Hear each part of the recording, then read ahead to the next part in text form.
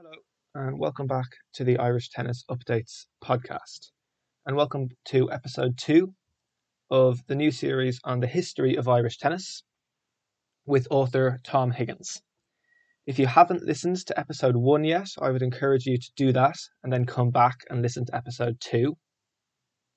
Before we get into this episode, a reminder that you can buy Tom's book, The History of Irish Tennis. And for further details, you can email Tom at higgins.tom@itsligo.ie, and I've left that email address down in the description as well. The theme for this week's episode is the golden era of Irish tennis and the success of the Irish players at the majors. And to kick off this week's episode, we have a question from Mark Finnegan of All Sports Recruitment. Here is Mark's question. What years have been the most successful years for Irish performance tennis and the overall tennis environment in Ireland? And the answer to that question is probably 1890 being the best year, and the decade or so coming after that definitely counts as the golden era of Irish tennis and the best years for Irish success. Now I will pass you over to Tom Higgins to explain more. Here's Tom. Fitzwilliam Club ran the Irish Tennis Championships very successfully from 1879, and De Vere Gould, who we mentioned in the last podcast, was the inaugural winner. And you move on a couple of years and there's a gradual build-up of talent in the country. And one of the first people who was fairly successful was a fellow called Ernest de Hamel Brown was his name. He was a member of Fitzwilliam as well. Okay. He was one of the early successes. And in 1884, he actually got to the quarterfinals of Wimbledon singles, and then the semi-finals the following year. And he won the Scottish Championships in 1889, 1890, 1891, and the Welsh Championships in 1886 and 1887. So he was a useful player, but he was actually known for his success in doubles. Now, at that time, Ireland started building up more and more tournaments. And by 1909, there were 27 tournaments around the country. The Irish Lawn Tennis Association had been founded in 1908. But parallel to that, in the UK, particularly Wales, Scotland, England, the growth was huge in terms of tennis clubs. But in England, there was a huge number of tournaments, and a lot of Irish players actually went over and played there. Brown was one of the first after Gould. And then you had Méal Gresh, who is a player from Kilkenny. Her sister did very well, Beatrice. And Méal Gresh became the first women's championship anywhere by winning the Irish singles championship in 1879. It's the first ladies championship recognised internationally. But she actually went along and won the Irish championship, and she won it in 1886. And then she won a number of doubles and the Irish doubles championship with her sister Beatrice in 1883. So she'd have been sort of one of the early ladies. Brings us, I'm diving straight into 1890. Lena Rice from Tipperary, and she was one of 8 children. And they played tennis at their home court. And she also played a number of miles away at Cahir Lawn Tennis Club. Now, she'd only about 2 or 3 competitive seasons, but her claim to fame is that she was runner-up in the Wimbledon Championships in 1889 and then won it the following year. That 1890 was an interesting one because at Wimbledon in 1890, there were only men's singles, men's doubles and ladies singles, and all 3 titles were won by Irish players, which is a fairly key point.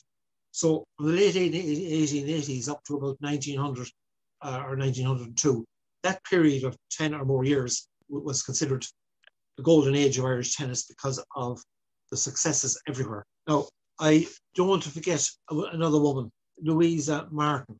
Now, Louisa Martin, her first success was probably being runner-up in the Irish ladies singles in 1885, and she was runner-up the following year. And then she won it 1891, 92, 96, 98, 99, 1900, 1902, 1903. She won the Irish Championships quite a lot. This lady, she was multi-talented. As far as I can find out, The Irish Ladies Hockey Union started in 1894, and she became one of the stars of the team. And in the first hockey international, she was the goalkeeper, I think, and they beat England. And a friend of hers, Florence Stanwell, was also a tennis player. Okay. And Florence was honorary secretary of the Ladies Hockey Union as they started, and both of them became president of the Ladies Hockey Union. So they were well into hockey. That was in the winter. In the summer, obviously, it was tennis. And Florence, in fact, a doubles expert, 4 years in a row, she had won the Irish championships. Louisa Martin was exceptional. She was unfortunate not to win Wimbledon. She was runner-up in the all-comers in 1898, 1900, and 1901. Now, I better explain this term, all-comers. In the early years of tennis, and it varied depending on where you were playing the tennis, there was a thing called an all-comers final.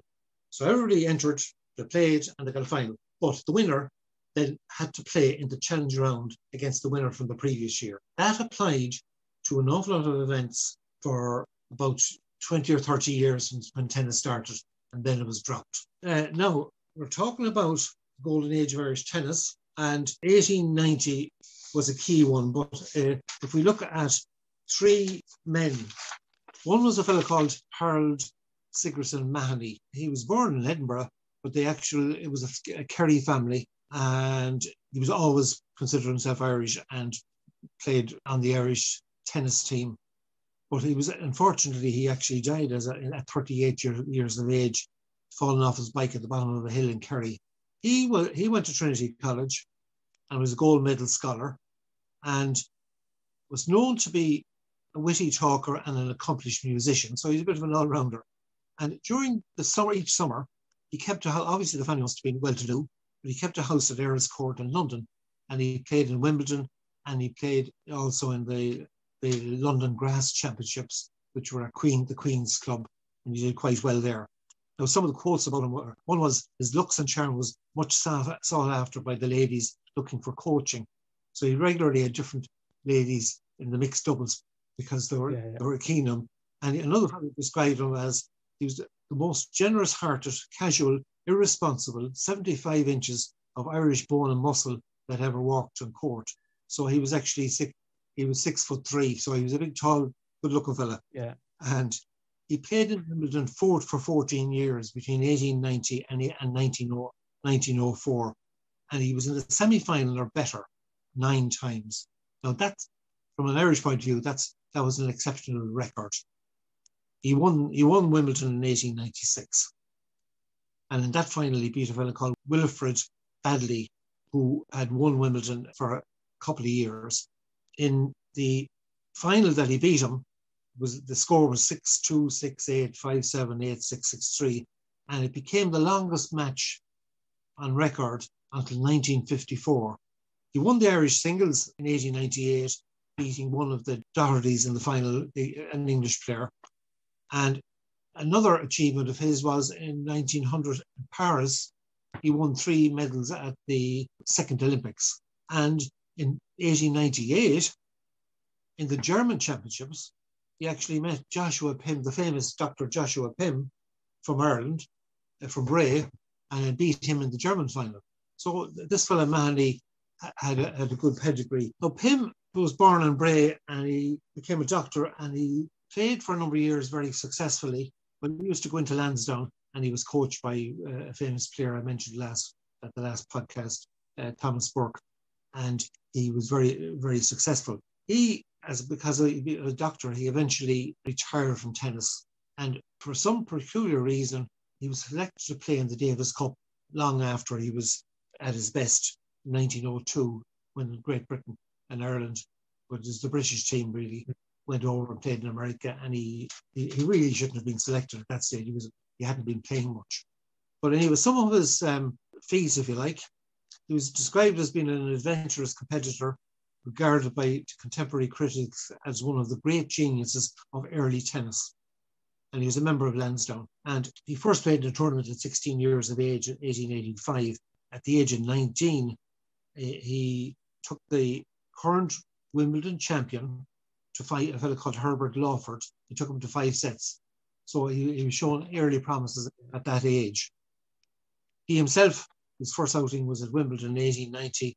We got to the semi-final and he was beaten by Willoughby Hamilton, the fellow I actually mentioned earlier on in the semi-final. But himself and a fellow called Frank Owen Stoker won the doubles. Now, from 1890 to 1895, he won 5 men's doubles championships at the Irish Championships with Frank Stoker. I'll tell you about Stoker in a minute. And Pym won 3 Irish championships and he won 2 Wimbledon championships. So 1893 and 1894, I have a lovely photograph that someone gave it to me at one stage or other of Pym with the Irish Championship Cup and the Wimbledon Cup side by side, taken it, I think, at the Lansdowne Club, because he actually had won the title, 2 singles, for 2 years in a row. And at that stage, he was, no question about it, the #1 player in the world.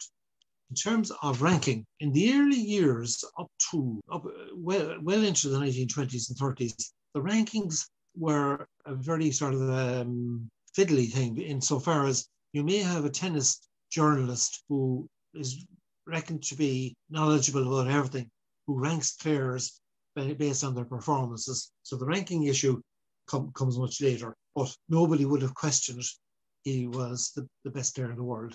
And one of the things that the 1999 World of Tennis, he's the only Irish entry in the chapter of all-time greats, Dr. Joshua Pym.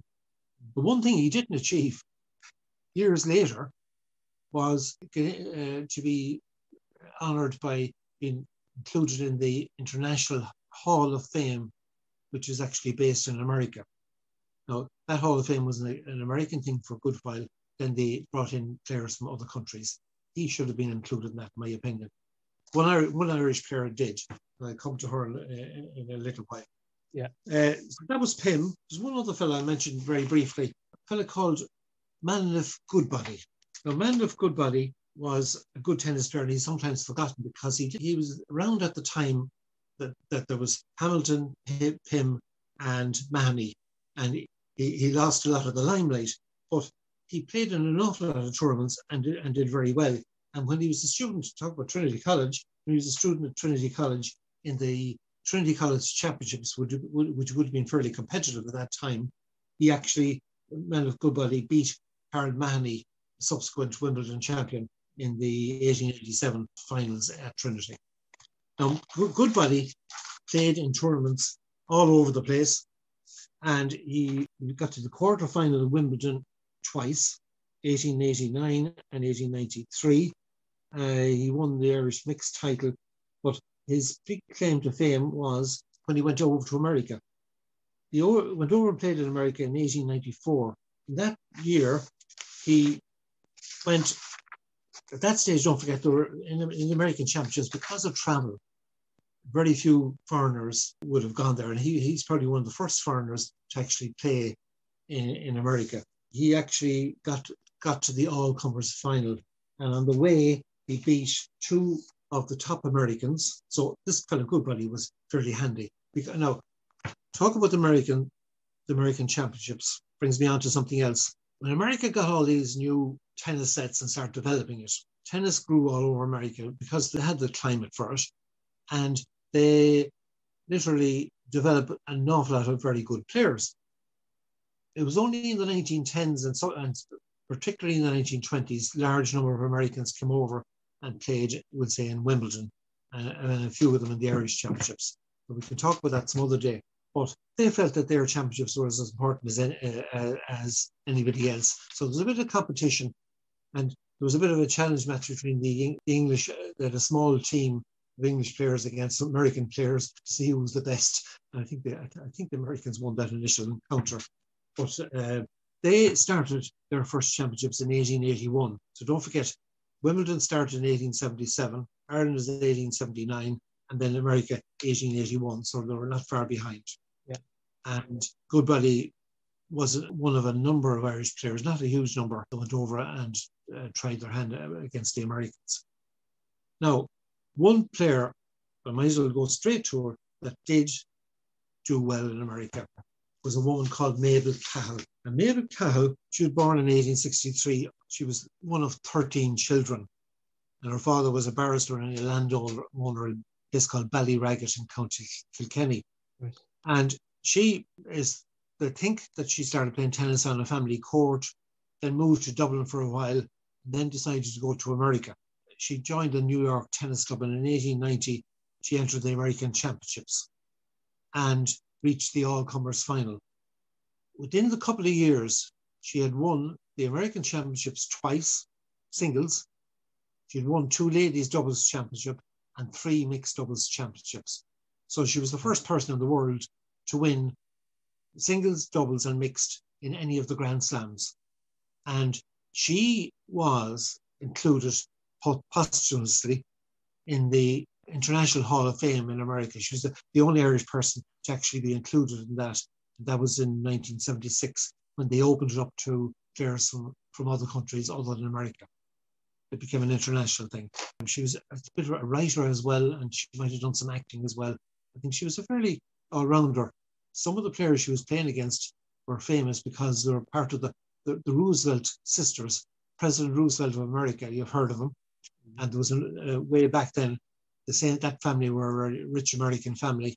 And she beat one of them in one final and another one in a semi-final as well. So she showed her mettle, so to speak, in how well she did. Now, very briefly, back to Ireland. There's a woman called Ruth Dias, D-Y-A-S, from Malahide. And she was one of the best tennis players in her era. And she eventually married a fellow called Neville Dularcher. Sometimes you see the name Dularcher in results, and sometimes it's Dias. In 1897, 1899, 1901, 1902, she was runner-up on the Irish Singles Championship in each of those years. And in Wimbledon, she was a semi-finalist in 1897, a quarter-finalist the following year, then runner-up in the all-comers, and then a quarter-finalist in 1902. And then she won the Irish ladies doubles for 5 years, and 3 of the mixed doubles titles as well. So she was a bit of an all-rounder. And one interesting thing about her is she took up golf and then represented Ireland in the 7 years between 1902 and 1914. And she was on the team that won the home internationals in Newcastle County Down in 1907. There was another famous person on that team as well, who I think played tennis. But Ruth, having taken up golf, she succeeded in becoming a winner. The first time, I think, Ireland won the home internationals for ladies golf, and she was on that team. Now, one man I left out earlier on, I mentioned to you Joshua Penn from Lansdowne was a very good singles player, but he also won an awful lot of doubles events. And himself, Frank Stoker, his partner, was a big tall fella. Frank Stoker is famous because he was also an international rugby player. And he's a member of Lansdowne Wanderers Rugby Football Club. And his brother, Ernest, was also on rugby team at the same time in 1888. And then he took up golf afterwards and became a low handicapper. And his daughter became an international tennis player and hockey player, Norma Stoker. So there was good genes in that particular family. Yes. George Ball Green, I hadn't mentioned him before. He's one of those fellas that gets hidden away as well. He was runner-up in the Irish mixed in 1891.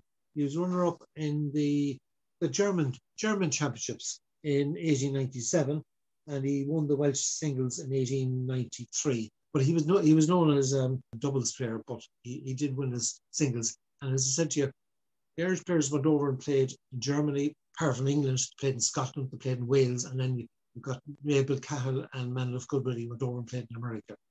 Up to this time, nobody had gone as far as Australia. Now, that'll come on some other podcast when we talk about the 1910s. For sure. But could you tell me, Tom, a little bit about these other international events that I guess became the Grand Slams, but how they would have developed in these early days? The Irish, the English, American, and Australian championships were all fairly open. But the French would have to be different. And they ran the World Hardcore Championships between 1912 and 1923. Now, they had the Olympics there in 1900, but it was only in 1925 that the French Open championships became open. That became one of the four Grand Slams. The German championships, 1892, and later on we had an Irish winner there, Harold Mahony. He won the singles in 1898, runner-up in 1899, and Joshua Pym was runner-up there as well.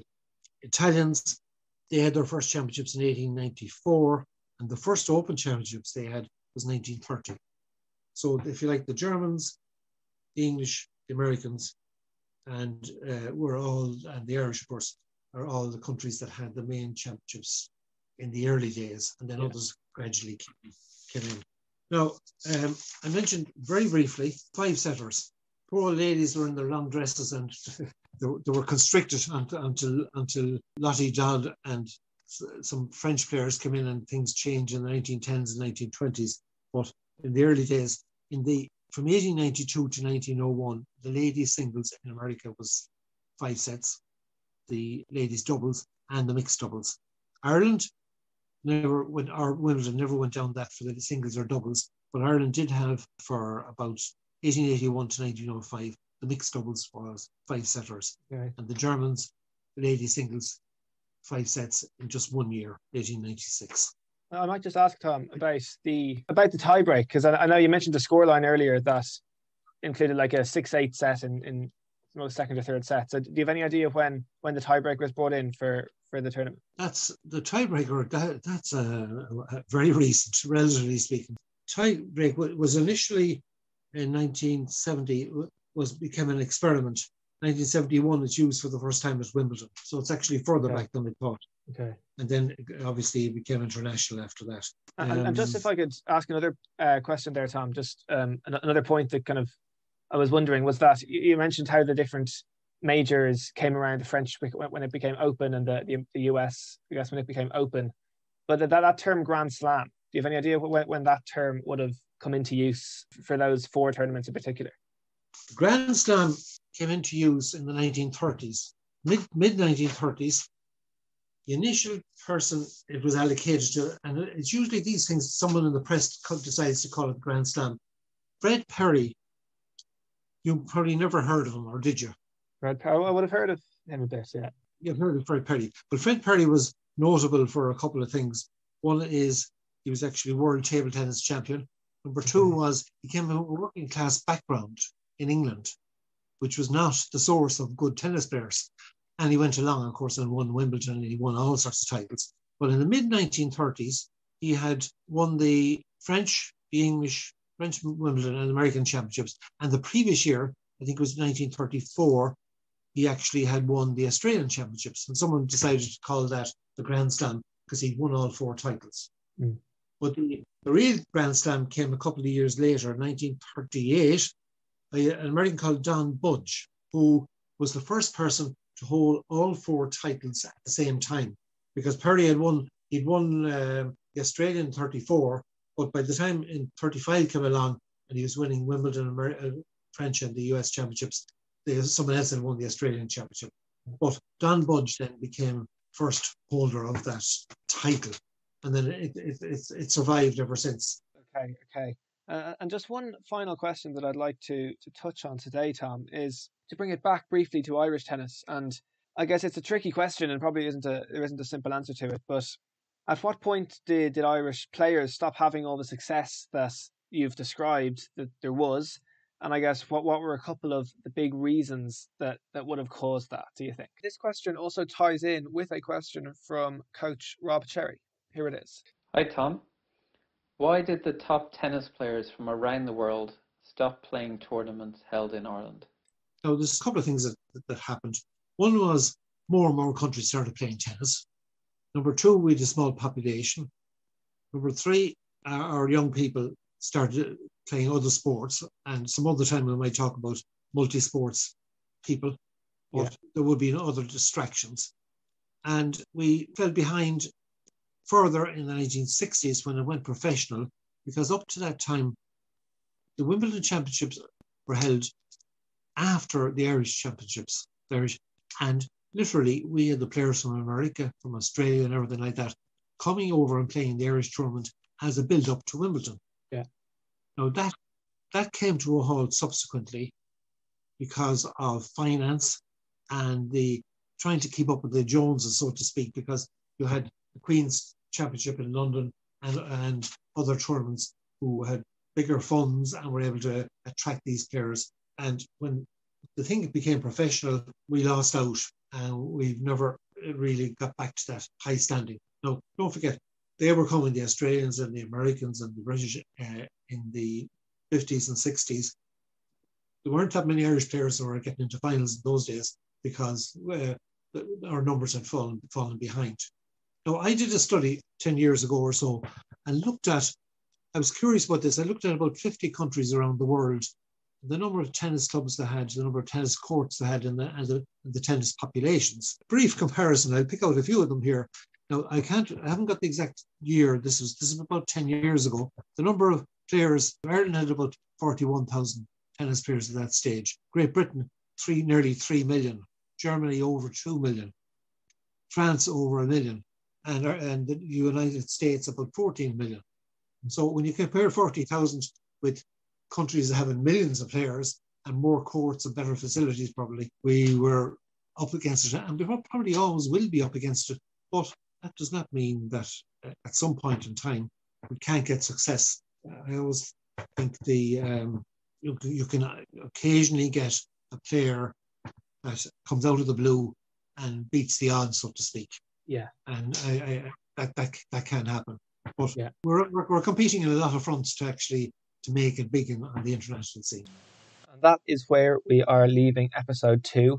I really enjoy getting to hear about all the Irish success and also some of those other details like tie breaks, grand slams, and women playing 5 sets as well. So a big thanks to Tom for this episode. And if you did enjoy this episode, please share it around so that as many people as possible can hear about the fascinating history of Irish tennis.